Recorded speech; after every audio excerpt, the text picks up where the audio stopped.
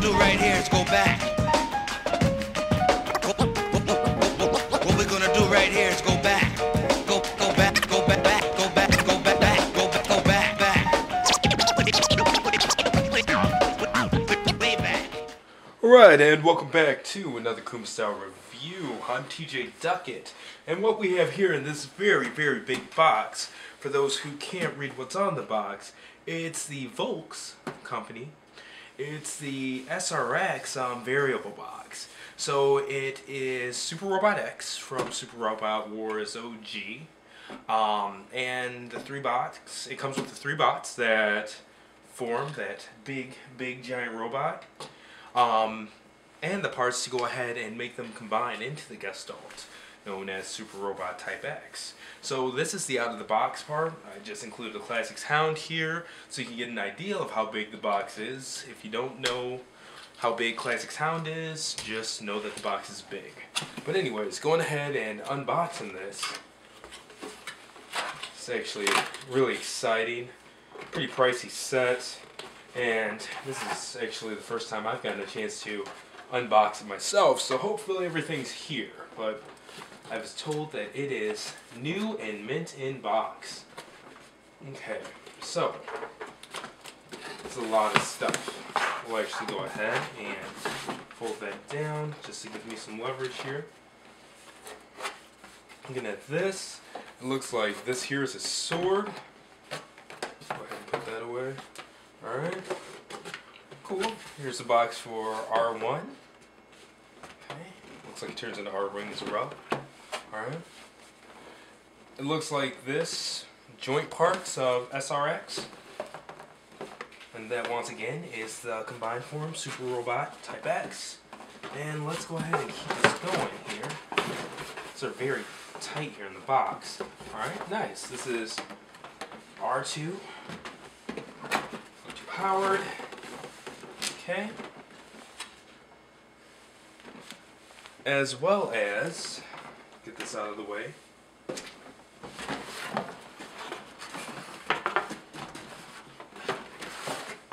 These are very tight in here. I wish this box was a little bit bigger, but it's nice that they're tight and compact. And then we have R3. So, we have here,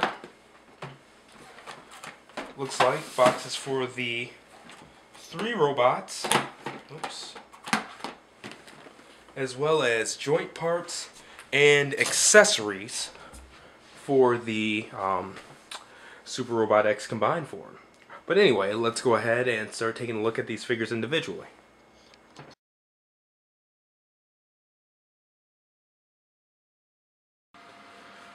Alright, so for this overview section, I'm just giving you guys a preview of what you're getting in the box. This is a lot of stuff, but honestly it's not too bad once you get used to playing around with it. First we'll take a look at the SRX team.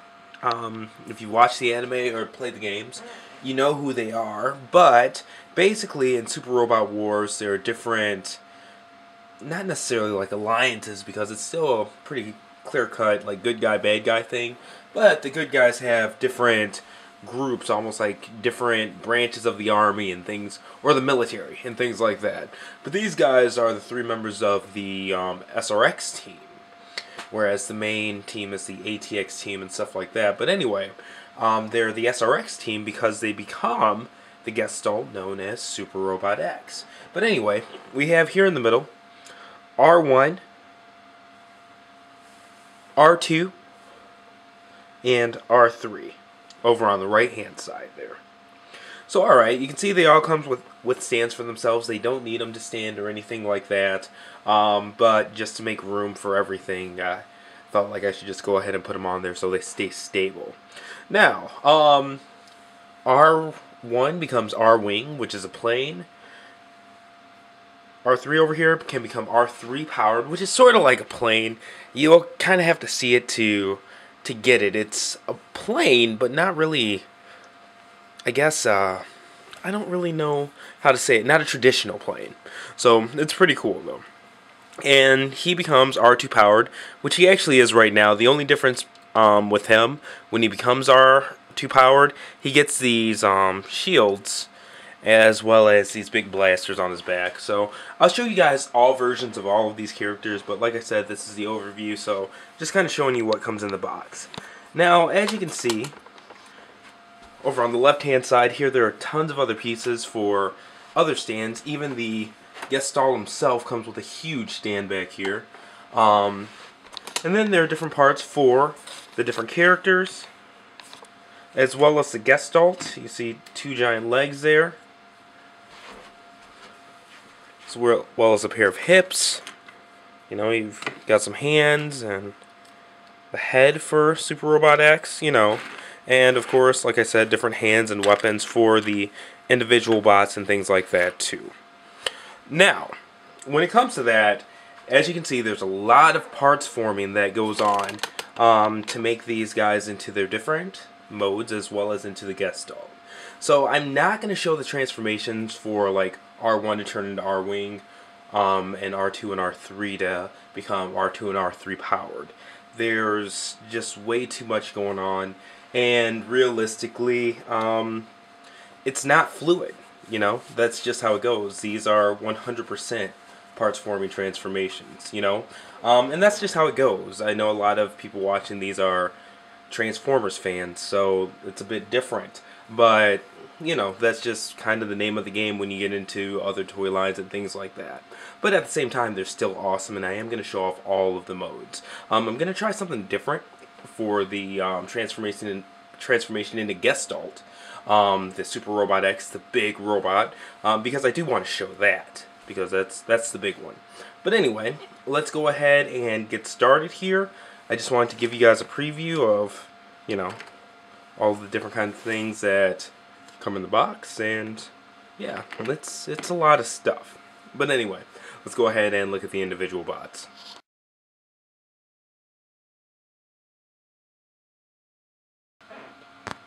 Alright, I'm taking a look here. We're going to start with R1. He does also turn into R-Wing, which is his jet or plane mode. But taking a look at the figure itself here first. Okay. Just so you guys can get a look at him from all angles. And the beauty of the Super Robot Wars series is that you get all kinds of mecha designs in it. In this particular team, the SRX team, they are very, very Gundam-like in appearance. And I'm sure I didn't have to say that because it's blatant, but, you know, you'll get them that are of a certain aesthetic, and then you'll get robots that look like they're out of Gurren Lagann and stuff like that. Then you'll get ones that look like they're out of Gao Gagar. You know, it's just crazy. Lots of different designs and stuff like that. But there he is. And looking at the posability here, his head's on a ball joint, so he has full range of motion there. His shoulders are on pivots, but the underside of the shoulders can move in and out as well. He does have bicep swivel as well, okay, and those actually peg into his shoulder blades there.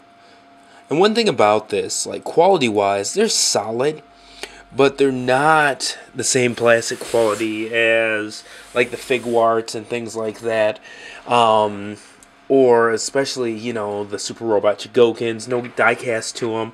Not extremely sturdy plastic. It's more of a rubbery type deal.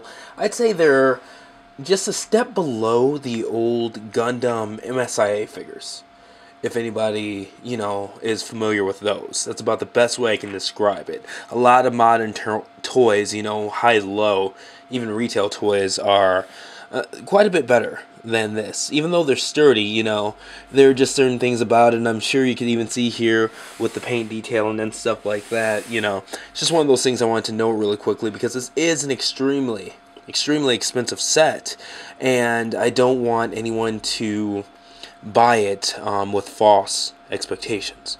But anyway, the elbows are double jointed. There's one up where it meets the bicep, and then one kind of towards the inside of the forearm. So doing that, okay, you got that there. Alright, so He does have waist swivel, a bit limited just because of all of the, not necessarily kibble, but you know, like weapons part, his crotch plate there. Alright, ball jointed thighs. Alright, no actual thigh swivel, but he's got a lot of range of motion there because of spacing in between his, like where the ball joint is and the actual crotch itself, so that's nice. Okay, double jointed knees even, so that's pretty cool. Alright, and these are ball jointed as well, the ankles, so it does have ankle rock and things like that. Pretty posable figure, I'm not gonna lie. Even though the plastic and paint quality isn't of today's standards, the posability of these things definitely is, I would say. So looking at that, there's that part. I want to go ahead and raise the camera here. And the reason I'm talking about things like the plastic quality as well as some of the, you know, the other features is because it's going to be universal throughout these, and I don't want to have to explain it 3 times throughout this review.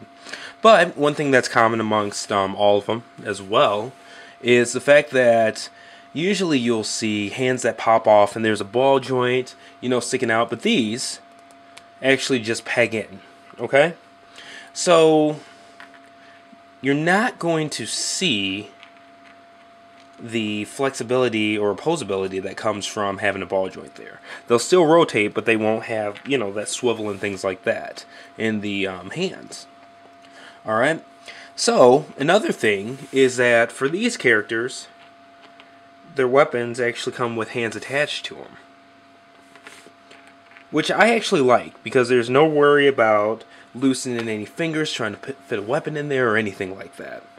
So here it is. He has the dual blasters from the show, as well as the ability to use one of his knives and his sniper rifle. Okay, so one thing that's cool about this figure is that, alright, let's say I want to go ahead and use, you know, his blaster, one of his blasters, or 2 of them. These blasters over here on the side actually come out. Okay, so now you have the appearance that, you know, he took the weapon out of the holster, which is nice. Alright, so let's go ahead and go with the knife. Alright, so for anybody who's watched the show, played the games, things like that, you know that his knives are actually hidden in here. So what you can do is take this out. Alright, you could take this piece off, just disassemble it. Okay, a little bit tight there, but there's a replacement one that doesn't have the handle of the knife there, and then you just go ahead and fit that back in, and boom. Now you've got the appearance that he's taken the knife out of the holster too, which is very cool. So they are very well done, very intricate and things like that. And let me go ahead and bring the camera down some, because I want to zoom in on the face so you guys can take a look at that. Alright, actually get some light on there so you can see the eyes and stuff like that. And you know, decent paint job, but I think, you know, with better plastic quality and not necessarily having to be painted with, you know, just doing the mold itself in different plastic colors and things like that, would have helped just the quality look of it quite a bit. Alright, so there's a lot of parts forming that goes on to make him into R-Wing. Like I said at the beginning of this, just like all of the transformations. Let's go ahead and take a look at him in his R-Wing mode. Alright, and here is R-Wing. A lot of bit of part swapping here, but it does come to be a really nice representation of his jet mode.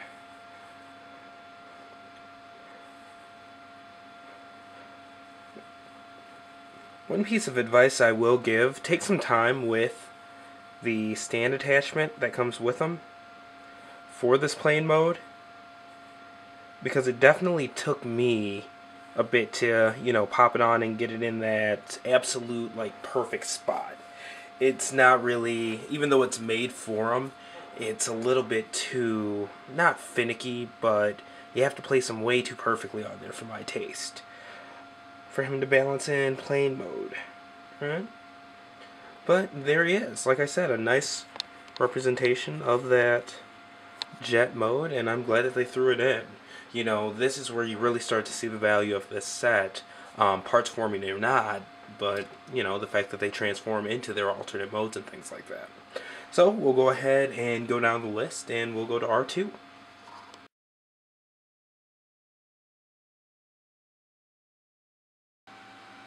Alright, now we're taking a look at R2, which does have its R2 powered mode as well. You've got the figure itself here. Extremely accurate.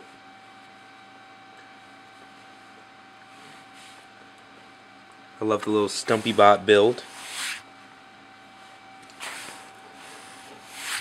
Okay. Alright. In terms of what he comes with, zoom out a bit. He does come with his extra hands. He has 2 open hands, as well as the one using his BFG, as well as things like his shoulder shields, his cannons for his back, right, as well as his arm packs to become R2 powered. So we'll take a look at R2 powered in a moment with a lot of those accessories, but just taking a look at the figure itself here. Alright, his head's definitely ball jointed. For one that essentially kind of has no neck in terms of its aesthetic, I'm glad that they do have a lot of posability here in the head area. Okay, so this one has up and down swivel, but he doesn't have the in and out when it comes to the shoulders. And I'll tell you, this leg pack that just came off, both of these sides are extremely annoying. Okay, has elbow bend, no crazy double joints or anything like that. He does have bicep swivel,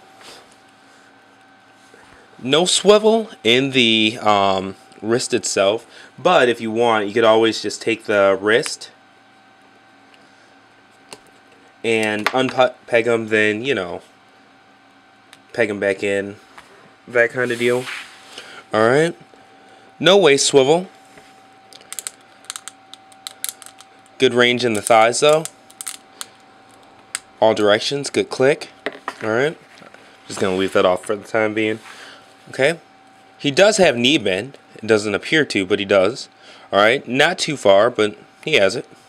Okay, and he also has feet that are on ball joints with really good sized feet themselves. So a lot of balance and stuff like that when it comes to this character. And just an FYI, these pieces that are coming off, he has quite a bit of them that comes apart armor-wise and things like that to form the SRX Gestalt. So you can kind of handle that how you want. You can nail polish these to tighten them up.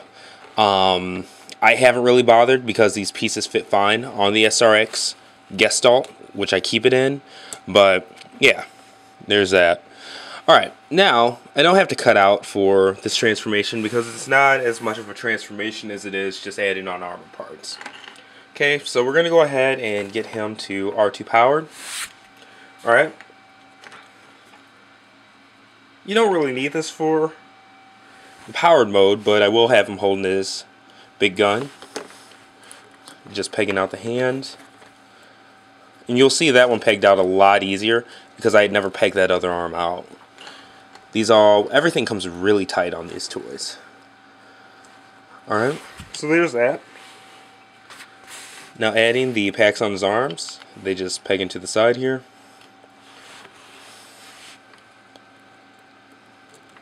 On each side, okay. Now, we will add his shoulder armor. And they just peg in like so.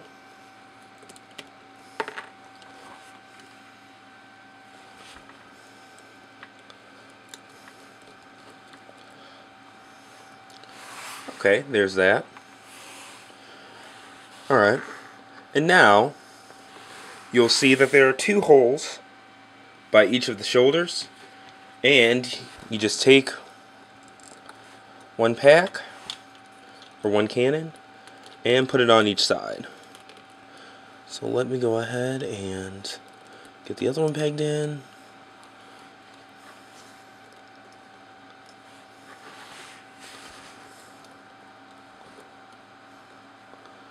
And there we have R2 powered.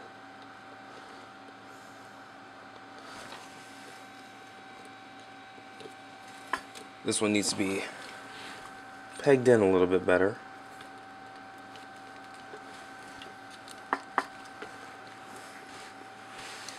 Alright, so let's go ahead and put this guy on his stand.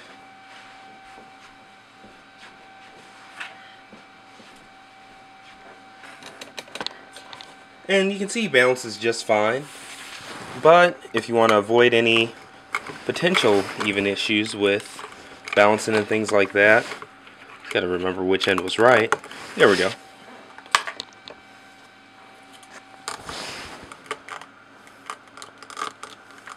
He has a very perfectly fitting stand right there.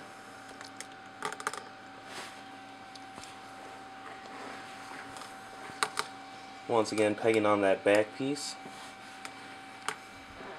Yeah, let me go ahead and tilt the camera up some.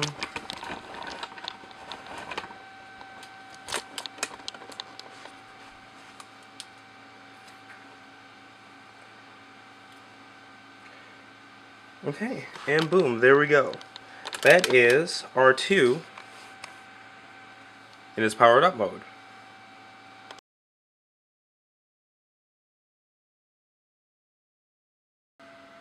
Alright, and here we have R3, who once again also becomes R3 powered, which we'll go over after we take a look at the figure. Going ahead and giving you an overview here of the female pilot of the team. Very show accurate. That's one thing I really am impressed with the individual bots. Not super duper 2013 high-end quality, but they are damn accurate. Now, her posability is pretty much just like R1. Ball jointed head, shoulders.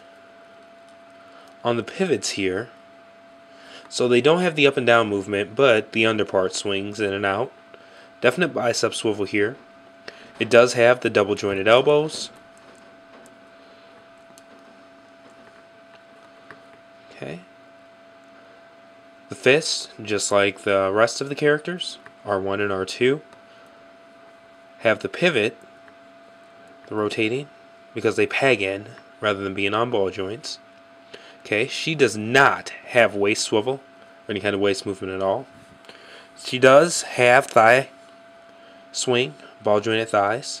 She actually has actual thigh swing. Okay. Double jointed knees as well. Okay, nice ratchet too. Hear that click. And the feet, definitely ball jointed. Okay.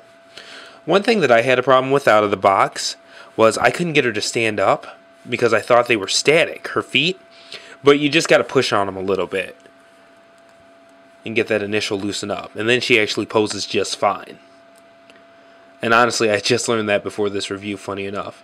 Now her thigh guards do move around here. Okay. She also comes with her booster packs, which peg into the back.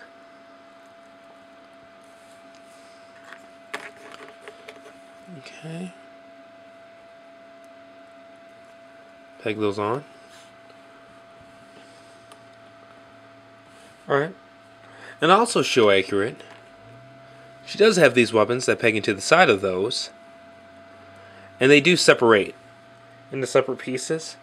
Unfortunately, this doesn't come with, you know, stands for each part, but in the show, they would actually come apart and the separate pieces, you know, would shoot at people and stuff like that. Really cool stuff. Alright. Peg that one in. Really tight peg here. And I like that because of the way that the feet do swing in and out and stuff like that. She's able to keep her balance even with all of this, I guess, junk on her stuff. Okay. Now weapon-wise, she has her sword. And she also has her dual blaster here. Now you could either have the handles alone pegged in, but since I was previously using it, I used the ones with the hands attached. Alright, so we'll go ahead and first I'm going to set her on her stand. Alright, so let's see that. And it's nice. I love this peg-in weapon system, the way that the hands are just built on. Really nice, really easy. You don't have to worry about anything falling out or anything like that. It just really works. Okay? You can see, just like in the show, they stayed very accurate in terms of the size of this thing. Huge beam cannon there. But yeah, there we have R3. And let's go ahead and look at R3 powered. And alright, what you're seeing here is R3 powered. This is not the Gestalt, but it's definitely one of the highlights of owning this kit. Like I said, it's very parts formery. It's actually mostly the legs of the Gestalt that makes this back jet piece for her.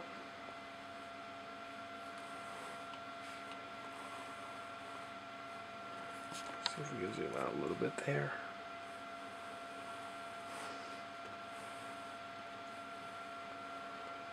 Alright. And just like in the show, she slides right in while holding her long blaster forward. It's very nice that they threw this mold in. Seriously, it's incredible and says a lot about just how show accurate they wanted this set to be. Things like this, I mean, Jesus. It's an expensive set, but it makes me want to buy a second one just to display molds like this, as well as the Gestalt. Just really cool stuff.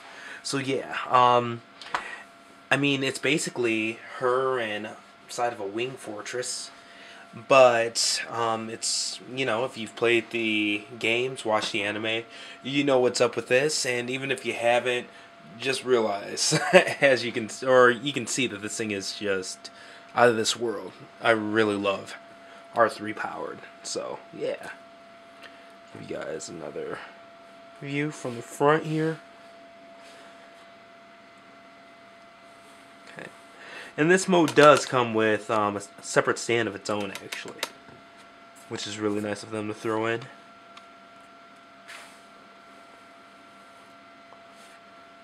But yeah, there is R3 powered.